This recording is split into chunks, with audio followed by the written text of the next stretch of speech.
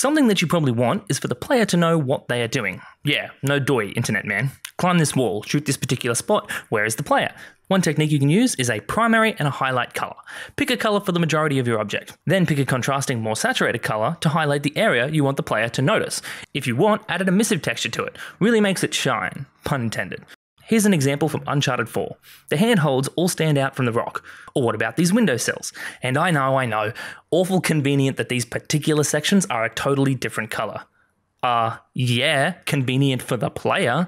Here in Vanquish, the parts of the enemy you need to shoot to vanquish the boss are glowing orange and stand out from the rest of the robot. Nidhogg takes amazing advantage of this technique. The saturated colours and platforms stand out against a less saturated background. You could blur this game and still play it. I mean, you could.